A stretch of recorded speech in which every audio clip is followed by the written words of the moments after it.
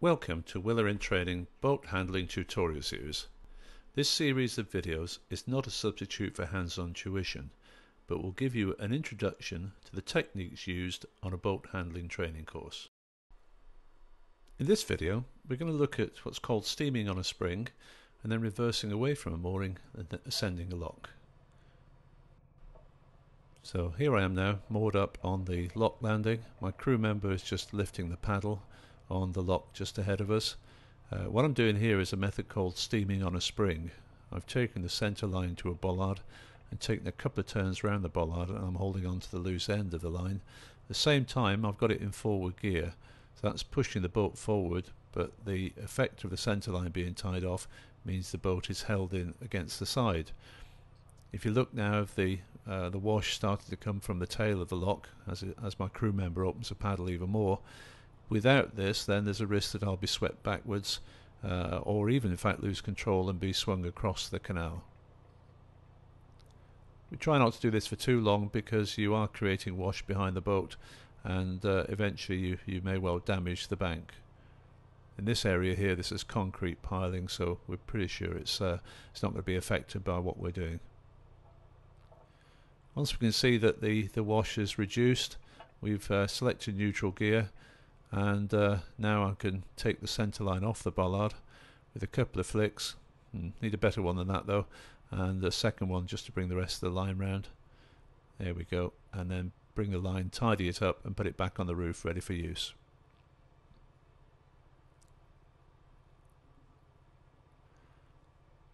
So the crew member's lifted the paddle fully.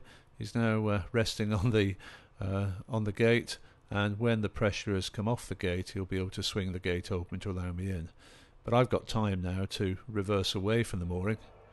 Once we've done, select reverse gear, and to bring the propeller into deeper water, ready for the wash that's going down the port side of the boat, the left hand side, to push the bow out, and at the same time into forward gear then to steer the bow away from the side. If I've got this timing just right, then by the time I get there, that gate will be open. Slightly controversial is whether you open both gates. On a day like today where there isn't any wind and I can be pretty sure of accurate steering, then I'm not going to do it. But if there was any doubt, a slightly windier day, then I'd make my crew member walk round the lock and open the other gate, even if it was only half a metre or so, to give me that extra bit of room.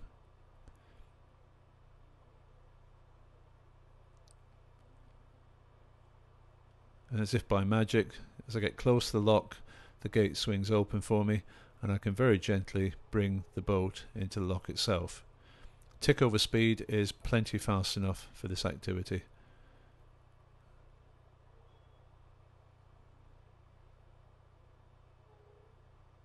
See, my crew member now is lowering the paddle, and we lower the paddles, we never let them go.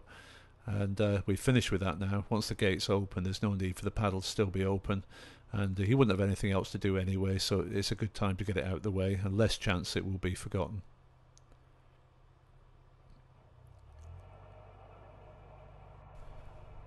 I'm the only boat that's coming into the lock, but all the same I'm going to pass my centre line up to my crew member, who will take the line round the back of a bollard and then bring the loose end back to me. This will help me to be more stable in the lock once it starts to fill. Equally, if another boat was joining me on my right hand side, the starboard side of my boat, then I want to keep the boat right in tight so that he can come in safely.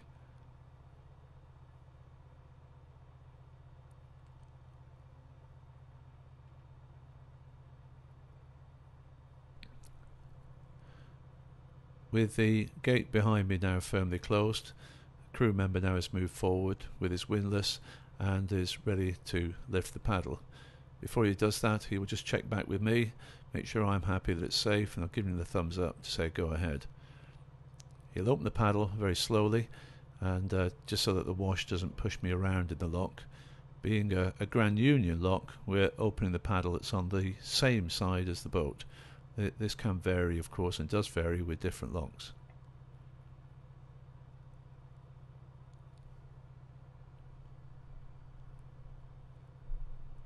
My crew member will be checking the wash and checking the effect that the wash has on the boat, and once he's happy he'll open the paddle gear a little bit more, but all the time he and I are both watching each other to make sure that we're both happy with the operation.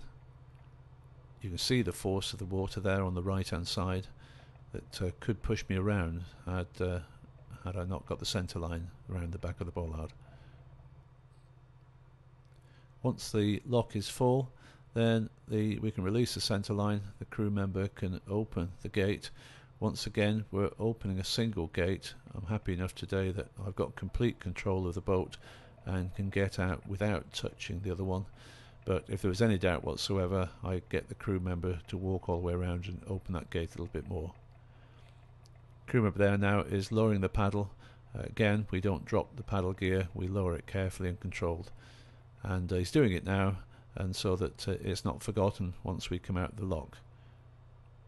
As with any lock, when you leave, all the paddles and all the gates should be closed behind you.